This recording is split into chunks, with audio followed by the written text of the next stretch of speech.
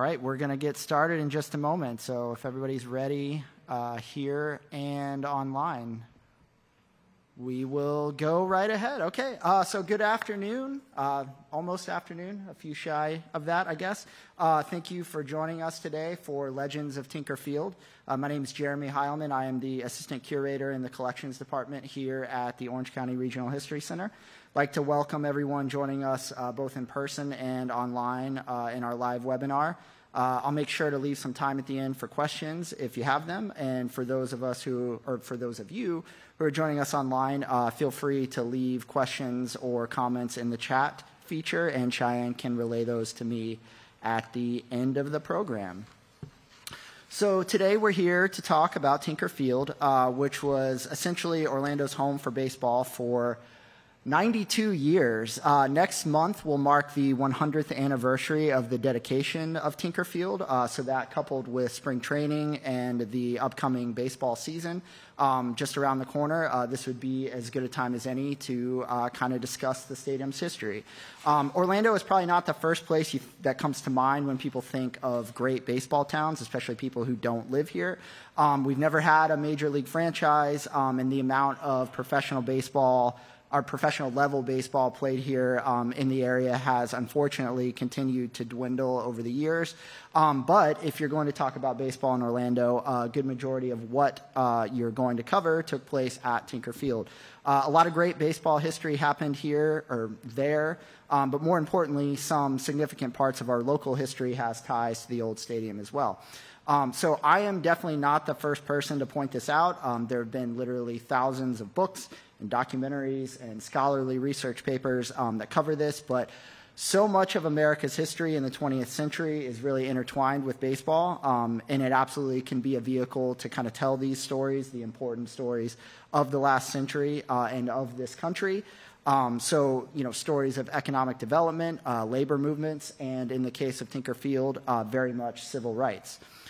So I will walk you through kind of this piece of Orlando history, touching on some of the legends associated with the field, both players and stories, and people who are not players, with the time allotted. If I don't get to your favorite team or person or player or anything like that, we can definitely talk about it at the end. I think it makes sense to begin with the stadium's namesake, Joe Tinker. All right, so Joseph Burt Tinker was born on July 27th, 1880, and spent his childhood in Kansas City, Kansas. That's Kansas City, Kansas, not Missouri, so important distinction there. He began playing baseball for his high school team. He played on some organized regional teams before turning pro at age 19. He would play in several leagues before joining the Chicago Cubs of the National League, just before the establishment of what we now think of as Major League Baseball, which is the cooperation between the American and National Leagues. This was the most notable period of his career. He played shortstops for the Cubs for 10 seasons, from 1902 to 1912. In this time, the Cubs would go to the World Series 4 times and win twice in 1907 and 1908. This is of particular importance in the history of the Chicago Cubs, as 1908 would be the last time the team would win the World Series until 2016. So 107 seasons is the longest championship drought in Major League Baseball by nearly 20 years. And so the team that Tinker was a part of has a special significance to those fans even 100 years after the fact. 3 of the star players on that roster hold a very special place in baseball lore. Tinker, as the shortstop, along with second baseman Johnny Evers and first baseman Frank Chance, were the subject of a poem called Baseball's Sad Lexicon, which is also referred to as Tinker's to Evers to Chance. And the poem is basically a description of a double play from the perspective of a fan of the opposing team. So I imagine a lot of people here know about baseball, but just kind of a quick description of that, I guess, is one of the most basic double plays consists of a batter hitting a ground ball to the shortstop, so that would be Tinker, who would throw it to Evers at second base to get the out, and then to first to Chance, so that would be kind of retiring 2 people in one play, the double play. Franklin Pierce Adams wrote the poem for the New York Evening Mail, and it was published on July 12th, 1910. It's actually cool because you can go back and look at the box score from the day before, And there's actually an instance of that happening. So he wrote it after the Cubs defeated his favorite baseball team, the New York Giants. The poem has kind of come to represent teamwork and the sort of finely tuned athletic endeavor that those three went on when they played together. But also from kind of the opposing side of that, it's seeing your favorite team lose. So there's kind of like a double-edged sword with that. So I've never recited poetry publicly, but I'm going to read this poem for you best as I can. So these are the saddest of possible words, tinkers to evers to chance, trio of bear cubs and fleeter than birds, tinkers and evers and chance, ruthlessly pricking our gonfalon bubble, making a giant hit into a double, words that are heavy with nothing but trouble, tinker to evers to chance. So, okay. Anyway, so Joe would continue his career with several clubs, the Cincinnati Reds, the Chicago Federals, and later Whales of the Federal League, and then again back with the Cubs. He served as a player-manager during the later part of his career and ended up retiring as an active professional player in 1916. He owned a minor league team in Columbus, Ohio for several years until 1920 when he moved to Orlando. So he was the manager for the Orlando Tigers of the Florida State League. This was a really interesting time in Tinker's personal history. He comes to Florida. He's part of this winning team. He becomes successful in real estate, making a pretty substantial amount of money. And he had a real estate office located at what is now 16 West Pine Street. So the photo on the left there. So this was most recently the home to Orlando Weekly. I believe it's still vacant after they vacated the property, but it's still there. It still says Tinker up at the top. So if you ever want to go check that out, it's kind of a cool place to visit. So if you imagine Orlando, it's the early 1920s. There's not a Major League Baseball team here, and the star player from Chicago who's won 4 pennants comes down and really becomes like ingrained in the local community. That's like a pretty special thing. There was a site on Tampa Avenue in downtown Orlando that had been used for baseball for several years up to this point. With Tinker having coached his Tigers team to a championship and his connections to baseball giving him the ability to persuade the Cincinnati Reds to make Orlando their spring training home, he became really like a civic hero in a lot of ways. So at the end of 1922, they began constructing a 3,500-seat grandstand that would be ready for the spring of 1923, when it was officially dedicated Tinker Field on April 19th, 1923. So the stadium, this photo there on the right was a little bit after 1923, but you can kind of get an idea of what it would have looked like at the time. And then there in the middle is a picture of Joe himself, pictured with his second wife, Mary, who was from Orlando, who he met in Orlando when he moved down here. And they got married in 1926. His first wife, Ruby, did move down to Orlando with him, but she tragically died a few years beforehand. Joe's luck in terms of money would also kind of take a bit of a turn in the mid to late 1920s. And then, in terms of the real estate business, and then with a lot of people who were financially successful at that time, the stock market crash later on would definitely impact him as well. He would continue to toil around in baseball, coaching teams in the Northeast and here in Florida. Unfortunately, his health began to decline in 1936. Tinker suffered from Bright's disease and diabetes, which eventually cost him one of his legs. And he died here on July 27th, 1948, which was his birthday. So he died on his 68th birthday, and he is buried at Greenwood Cemetery. So you can see his marker there as well. He remains very notable in the baseball world as a member of the National Baseball Hall of Fame. He was elected in 1946, just a couple years before he passed, and of course his name in that poem. But also here in Orlando, that piece of land that carried his name has done so for almost 100 years at this point. So definitely kind of a notable thing here locally. So I mentioned spring training. So I want to kind of go through some of the teams that were here and kind of give you an idea of the progression of that whole sort of situation. So from 1923, the opening of the stadium, until 1933, the Cincinnati Reds did their spring training there. Then in 1934 and 1935, the Brooklyn Dodgers were here. From 1936 to 1960, the Washington Senators did their spring training, and then after the 1960 season, the Senators left Washington, D.C., and that franchise moved to Minnesota and became the Minnesota Twins. And they were here from 1961 to 1990 when they moved to Fort Myers. So that's essentially 54 years of the same franchise here in Orlando, which is pretty impressive. So if we were to name all the teams that ever played at Tinker Field or called Tinker Field home, it would take quite some time, and I know a couple people have already mentioned ones that we're probably not going to get too much, but I just, over time, in one form or fashion, there have been teams from, major league teams, minor league teams, summer leagues, senior leagues, little league, college teams, softball, all kinds of things that have, played in the stadium in some form. So it would be really difficult to, name all of them, but there were teams, the Bulldogs, the Colts, the Senators, the Flyers, the Dodgers, a senior league team called the Orlando Squeeze, which I know is a particular favorite because that's a really cool name. And then the kind of modern incarnation of what we think of as spring training, where a team, not spring training, but minor leagues, where a team would really kind of call the area home and be here, and the public would go to the games and everything. The Twins started here in 1963, the Orlando Twins. That progressed. They were here for quite some time until the late 80s. Then it was the Sun Rays, then the Orlando Cubs, which I see a gentleman wearing a very cool Orlando Cubs hat today. And then the last team for the last couple of years was the Orlando Rays, and they ended up moving to the Wide World of Sports complex over at Disney.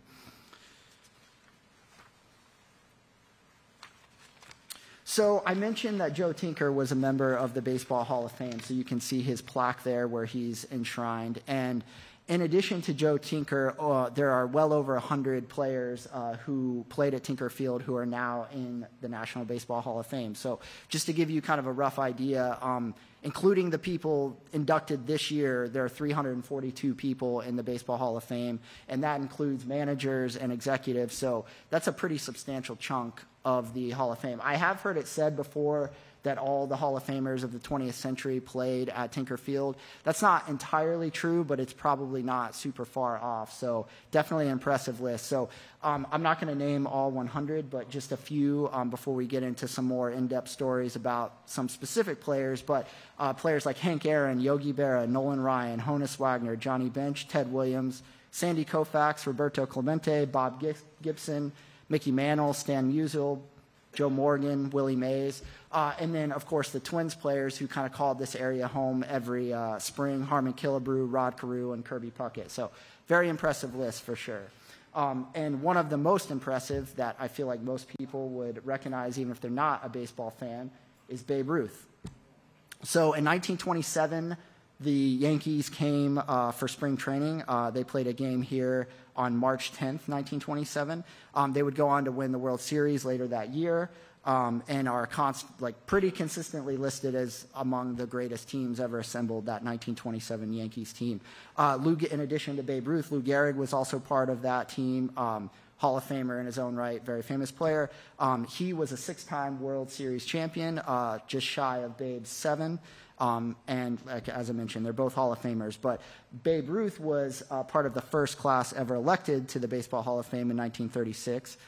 He held very famously the records for the single season and all-time home run records for many years. And he is maybe the name most closely associated with baseball, and is certainly a legend of mythic proportions. So in 1927, on this day, it was declared Babe Ruth Day. And Jerry Herman, the president of the Reds organization, who the Yankees were in town to play, paid for tickets for any Orlando-age student ages 6 to 16 to come out and to see Babe Ruth. So I want to read a little portion of this newspaper article pertaining to that day that I think is of particular interest.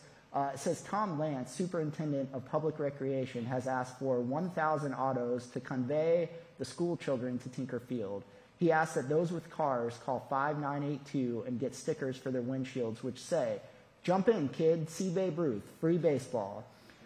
Drivers have been asked to go to the nearest school to pick up the boys and girls going to the game.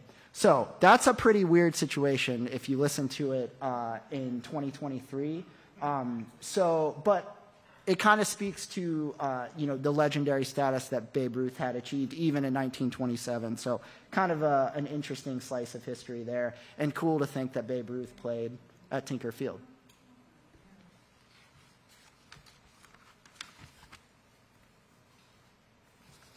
So I want to discuss a couple of teams, primarily the Homestead Grays of the Negro Leagues, who also played here in Orlando. So the Negro Leagues refer to organizations made up of teams of African American players, and in some cases other players who were not welcomed into Major League Baseball because they were not white. The league had a well-established color line, which lasted many years, that being Major League Baseball. So I know that's how these teams are referred to both then and now. That word is a little jarring, I know, kind of out of context. So bear with me a little bit on that as we kind of discuss this particular team and some teams coming up here. But some players who played in the Negro Leagues would have a long enough career that they would eventually see the end of that color line and be able to play on Major League Baseball teams. But unfortunately, many of them did not. Although the circumstances which prevented them from playing on the integrated teams were very unfortunate, many of the players themselves were elite-level talents, and even without that spotlight afforded the players on the major league teams, they really established themselves, and those efforts are still celebrated today. So one of the most well-known teams was the Homestead Grays. They were from Homestead, Pennsylvania, and they played their home games in Pittsburgh. By the end of the 1930s, they started playing some home games at Griffith Stadium in Washington, D.C., where the Washington Senators played. So that particular stadium was named for Clark Griffith, who was the owner of the Senators and later the Twins.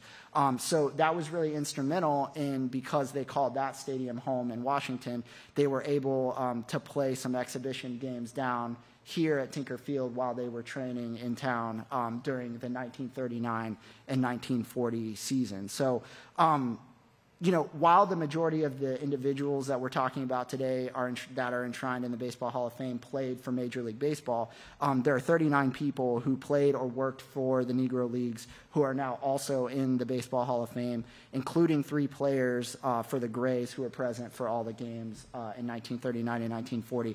That's Buck Leonard, Josh Gibson, and Ray Brown. So the newspaper articles of the time kind of refer to the grandstand being roped off so that both white and black fans could come and see the game. So we're still pretty far off in terms of integrated stadiums and stuff like that in this area, but kind of interesting to note that this did go on at Tinker Field and is kind of a thing that I think sometimes gets lost when we're talking about the major league teams that played. One sort of like quick aside from this that I do want to mention that I think is like really interesting is that in April 5th, 1939, a pretty notable game happened between the Homestead Grays and the Newark Eagles. And the Newark, they were co-owned at that time by a woman named Effa Manley. And although there's really no confirmation that she traveled with the team for spring training and was here at that time, she is a significant person in baseball history because she has the distinction of being the only woman ever inducted into the Baseball Hall of Fame. So the co-owner of the Grays would be the single woman there. So kind of interesting on that front. Another very important player in the history of Tinker Field is Ray Dandridge. So he is a Hall of Famer as well, but his name might not be as well known simply because he never played on a major league team. He was a star in the Negro Leagues and in the Mexican Leagues during the 1930s and 40s, and he holds the distinction of being the first black player to participate in an integrated game here in Orlando. So at the time, he was playing for a minor league team at the time called the Minneapolis Millers, who was an affiliate of the New York Giants. They played at Tinker Field, and in doing so, kind of was a very public example of an integrated event in the city before that became the accepted norm. For that reason, Dandridge is a significant part of the history of Tinker Field, but also in Orlando in general. Over the next few years, more black players would take the field in Orlando, but life outside the confines of the game would continue to be several steps behind, unfortunately. Because the hotels were not integrated, black players visiting town, or even those who played for the Senators or later the Twins, who were conducting virtually their whole spring here locally, were unable to stay with their own teams. They also couldn't eat in restaurants with their teammates.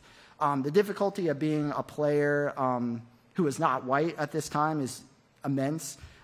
Just playing at a professional level for anyone would be very demanding and challenging, but then adding these kind of indignities is just a really terrible thing to think about. As a ball player, you're traveling from city to city, you're constantly playing games, you're playing for different teams throughout your career on different levels, so you don't necessarily know like what you're getting into every time that you visit a new city or what it's going to be like or what you're going to be received as. So these challenges are very well documented and a really big part of baseball's story, especially during the middle of the century. And of course, I don't think you could tell that story without talking about Jackie Robinson. So I think it would be very difficult to argue that Jackie Robinson isn't one of or maybe the most important baseball player of all time. His skills on the field were obviously elite. I don't think anybody debates that. As a major league player, he was the 1947 Rookie of the Year. He was a National League MVP and batting champion in 1949, six-time All-Star, and won 6 pennants with the Brooklyn Dodgers and the World Series in 1955. But aside from his talents as a player, he was also the first player to break the major league color barrier, playing in the first integrated regular season game on opening day for the Brooklyn Dodgers in 1947. So the courage to do this is obviously incredible, not only to perform as a player, but to do so with the weight of this responsibility on your back and the constant barrage of detractors, oftentimes threatening your safety. Jackie Robinson in Central Florida may warrant like a completely independent lunch and learn at some point.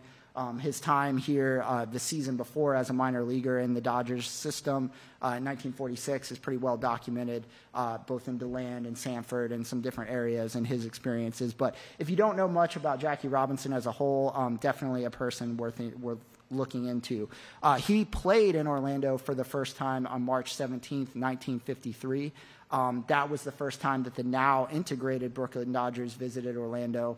And as I mentioned, they had done some spring training here in the 1930s, but it would be until 1953 when they returned and Robinson was on the team.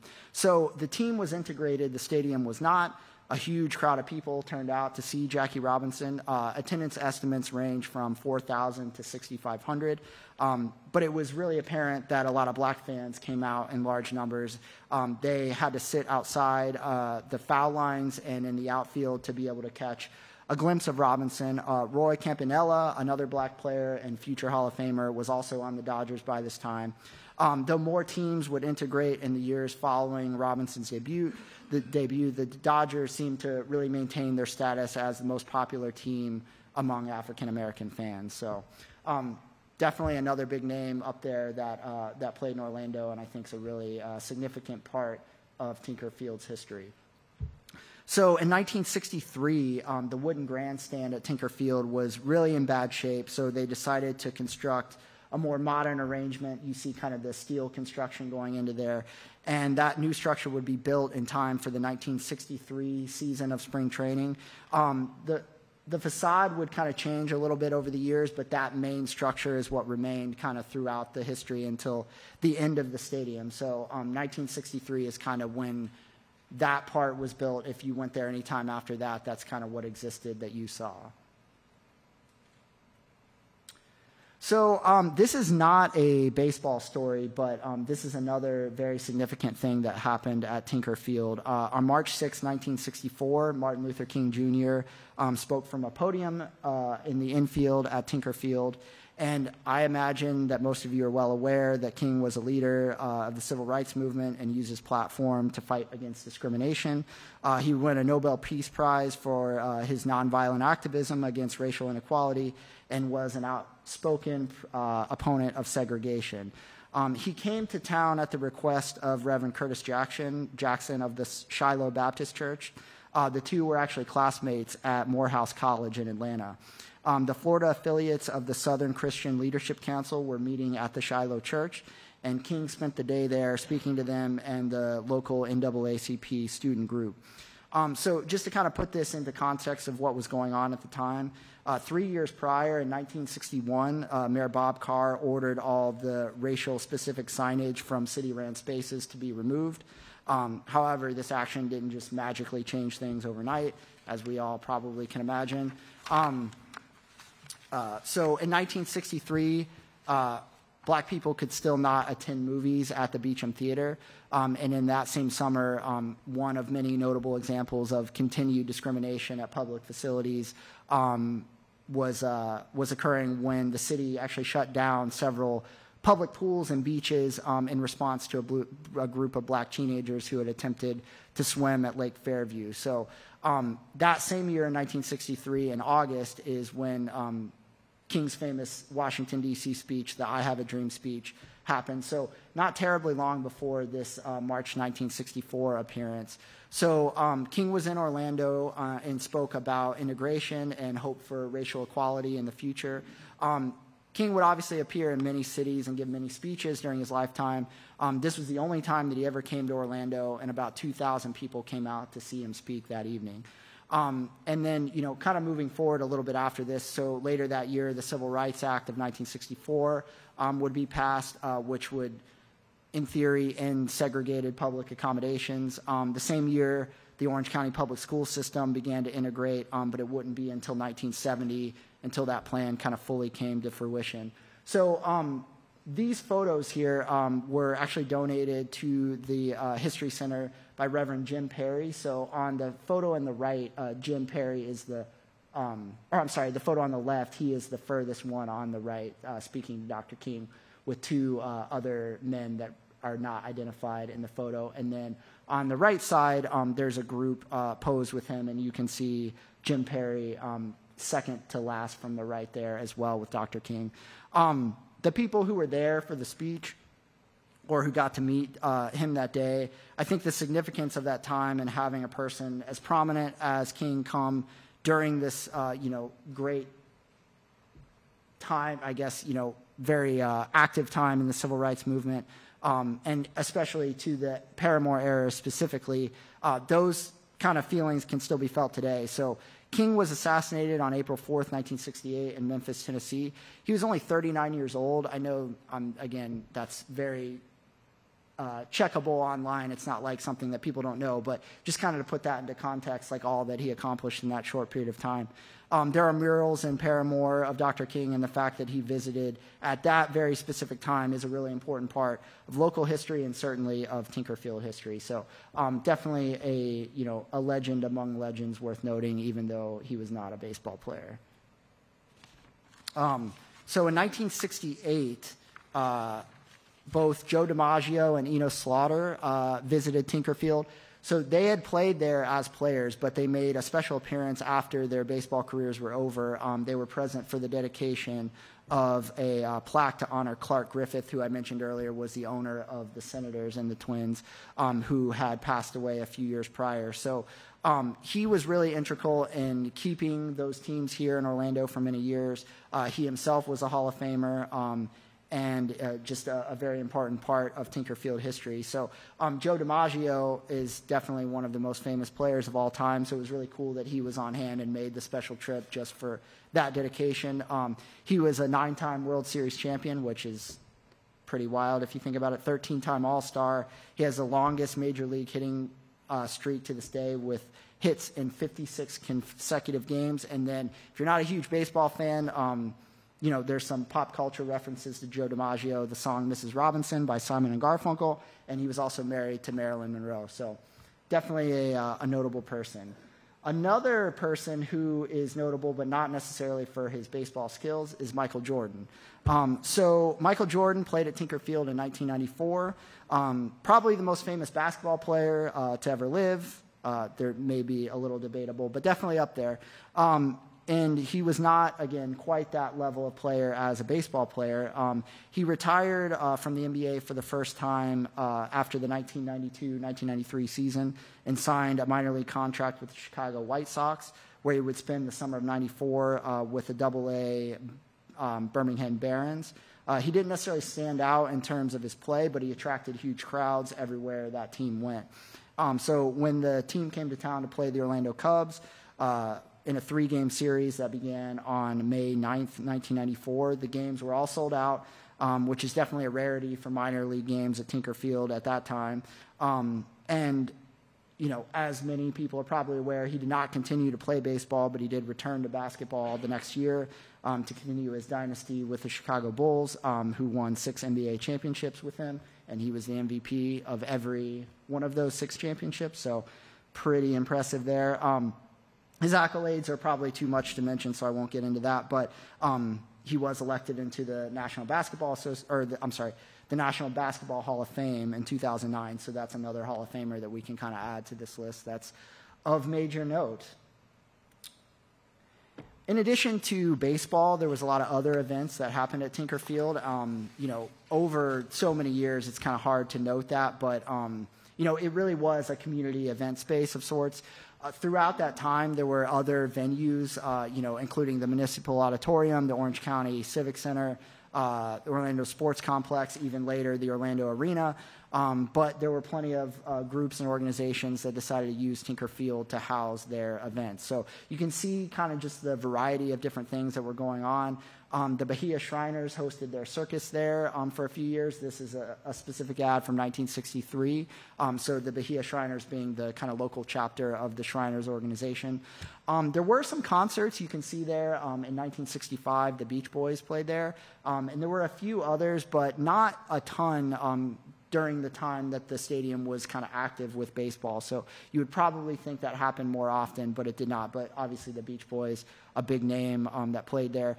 Religious gatherings of many different varieties.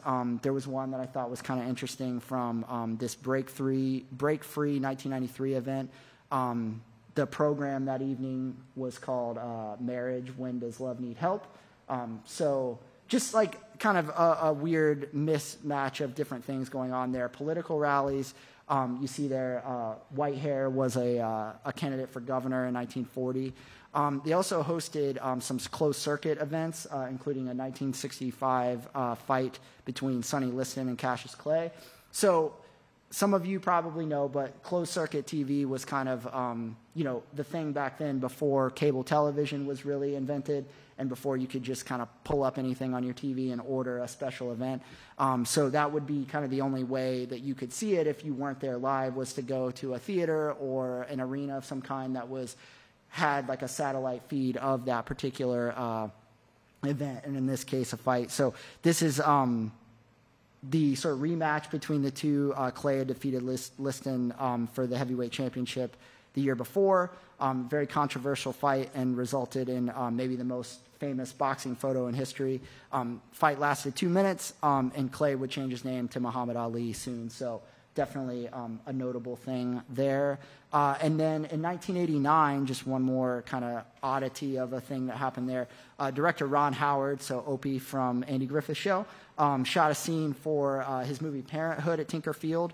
The field doubled as Busch Stadium in St. Louis. Steve Martin and Mary Steenburgen were at a St. Louis Cardinals game in the movie with their children, and they filmed in the stands and also in the parking lot. They also filmed in many other areas of Orlando as well, so kind of a cool history. So as I kind of alluded to before, in 1999, the last of the minor league teams moved away from Tinker Field, and in 1990 was the sort of last incarnation of spring training. So while the stadium did get used for baseball purposes from time to time with summer leagues, different things going on, it really was no longer synonymous with baseball. The grandstands continued to slip into disrepair, and the space was used more as a festival ground than a stadium.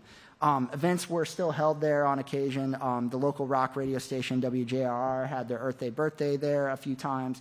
Vans Warped Tour came there, and then beginning in 2011, the Electric Daisy Carnival Festival started being hosted there on an annual basis. Also during this era, President George W. Bush appeared twice for campaign rallies. So a lot of interesting things kind of going on at that time as well. But unfortunately, there would be the end of Tinker Field kind of in this era, I guess. So anyone who attended these type of events there would probably say the same thing, that the place was really kind of in sad shape, and it was not really functioning as a baseball field so well at that point. Many residents and officials championed saving the stadium because of its historical significance, which we've kind of talked about a bit today. But by this time, it was kind of impractical. The Citrus Bowl, so you can kind of see in that photo there, the previous incarnation of the Citrus Bowl was renovated in 2014, and it expanded its footprint into the outfield of Tinker Field, so it really wasn't as usable as a baseball stadium anymore. So with no real baseball-related usage that could justify the costs of restoring the stadium, it was demolished in 2015. So the Electric Daisy Carnival and other festivals are still held on the grounds, and the space is still commonly referred to as Tinker Field. EDC is a massive dance and electronic music festival hosted in town each year. So the name Tinker Field does still pop up in the news for that, if nothing else. President Barack Obama also spoke on the grounds during a campaign event in 2020. So again, things are still happening in this area. It's just that the baseball stadium is no longer there. So Orlando City Commissioner Regina Hill headed efforts to memorialize the stadium with a historic display. The Haddock Family Foundation, specifically Ted Haddock, did a lot of research into the history of the stadium, and that was utilized for the Tinker Field Plaza display, which exists there today, and here's a photo of that. That research was also very helpful in preparing for this presentation today, so thank you very much for that. And then also thanks for the efforts that went into making this this plaza that people can enjoy today. So if you've never been out there since the kind of the removal of the stadium itself, it's a really cool little plaza tribute there. There's a timeline kind of history and then some more in-depth stories that you can read into. There's also a list of all the Hall of Famers that played there, organized by their position, and they're laid out on the concrete in such a way so it resembles a field, so that's kind of cool to take a look at. It also has that dedication for Clark Griffith that I mentioned that Joe DiMaggio came down for, so that's there as well. And there's also a bust and a plaque for Martin Luther King Jr. So I think recognizing a place like Tinker Field is a really great example of the importance of local history. Certainly isn't as famous as some of the the stadiums from back in the the early 20th century, like say a Wrigley Field or a Fenway Park in terms of like national prominence, but definitely played a huge role in our local community and really should be celebrated for both the athletic end of it and all the other history made there. So yeah, that's pretty much it. So if anyone has any questions, we can answer those. Did any part of the stadium get kept somewhere or taken to a museum?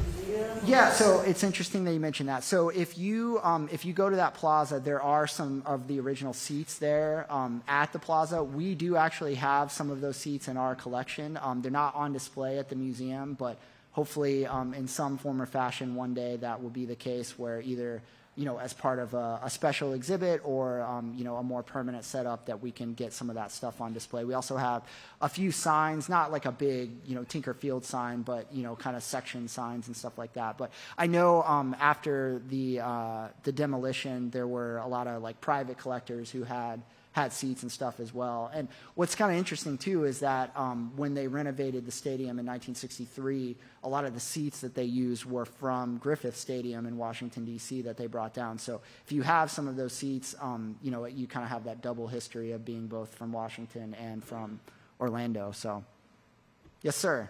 Who owns the facility now? Oh, I'm sorry, I'm not repeating the questions. I need to do that. So he asked who owns the facility now. So the city runs like the grounds, I believe. Like there's not, other than this, kind of memorial plaza there, there's really not much. It's kind of like a large open field that can be used for like festivals and different things. They've used it for a lot of different stuff. So, yeah. David online asks, are there any plans by the city or county to commemorate the 100th anniversary? So David asked if there were plans to commemorate the 100th anniversary. I don't know, honestly. I don't know if there's going to be any kind of ceremony there. I would hope so.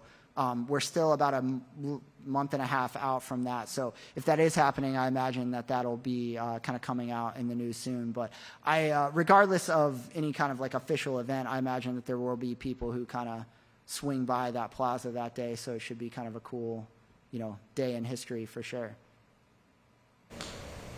Yes, sir. When he passed in the 40s, he had a very humble gravestone. Yes. With his family. And in Greenwood Cemetery, I believe it was his great-nephew that, in partnership with the Chicago Cubs, they thought that was inappropriate. So recently, within the last 5 years, they have built quite a monument to him. It's just inside the gate, about 100 yards where his grave is in Greenwood. And it's about the size of that black stand. Yeah, it's very large. Yeah. So he's discussing the Tinker Memorial at Greenwood Cemetery. The Cubs logo. Yeah, super cool. It's really His nice. Hall of Fame plaque, and then all of his family members marked around here. It's really worth your time to go out there, although the cemetery is historic in its own. Yeah, of course. That in particular is very impressive, and it comes to right, as I understand it. You might have better tried to do the right thing. To give him a monument that would be commensurate with what he did. Yeah, I think that's really interesting too, and I think that like these, the teams now that have, kind of the funds to do something like that, like letting people know the significance of their historic players, because somebody who played in the the teens, the 19 teens, like. There's not people who necessarily remember seeing them play anymore, so it's kind of interesting to use some of their success now financially to shine a light on that. So I think that's really cool. I've been by there. You will find people will leave baseballs, or will leave baseball cards. Yeah. Memorabilia out there and tribute to him. I find that quite touching. No, I think that's great. It's definitely worth checking out. There's a lot. So kind of reiterating some of the sites, I guess, that are still around. Like I said, you can go to that plaza. The Tinker building on Pine Street is still there with that kind of cool tile that says Tinker up at the top, and that has a plaque of distinction as well. And then, of course, Greenwood Cemetery where Joe Tinker is buried. So if you're interested in that, there's definitely still some things to see locally that you can check out. So. That we saw in the dedications, it's still there? Yeah, so from what I can tell, the plaque is the same. They've kind of altered the actual, like, the sort of structure that it's on. It's still very similar, but yeah, I mean, that is still there at the Tinker Plaza now, and, looks very similar to what it did at the time. So, yeah, it's very cool. So that kind of flanks one side, and then the bust of Martin Luther King is on the other side. So kind of, interesting to check out there, and kind of it's a really interesting display because it does kind of get into some of these things where it's not just a baseball field, but it's a real kind of piece of civil rights history and the history of Orlando kind of in general, and all the different things that happen there. So anybody else? You got to put in the 87 and 91 world champion Twins in that presentation. That's a good point. Yeah, they yeah, I mean, that must have been pretty cool. So this gentleman's talking about the world champion Minnesota Twins in the 1980s. So yeah, I see some Twins stuff here. So that's definitely a cool piece of history. So yeah, and I think that's another thing with Florida is like it wasn't until the 90s that we had major league teams that were actually called Florida home, but there were so many people in Florida who felt an attachment to different teams, like other than people who live in the the Midwest or up in Minnesota. You wouldn't necessarily think that Florida was home to a lot of Twins fans, but that's the case. One of the sort of benefits of spring training is that there's so much affection for those teams who call the area home, at least during the spring. So, we have another question.